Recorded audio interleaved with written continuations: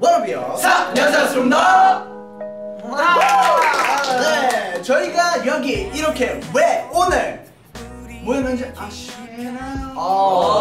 당연히 알죠. 알고 계세요? MJ가 알고 있다고 합니다. 저 알고 있어요. 바로 바로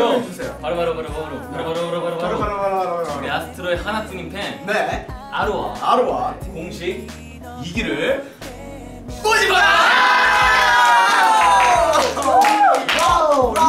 네, 저희가 지난 1년간 공식 이렇게 아로하 여러분들과 함께 많은 추억이 있었잖아요. 그렇죠. 네. 그 중에 여러분들은 어떤 추억이 가장 기억에 남나요? 저는 AAF. AAF. 굉장히 팬미팅 처음 하기도 했고 네. 많은 분들이 와주셔서 너무 벅찼던 팬미팅이었던 것 같아요.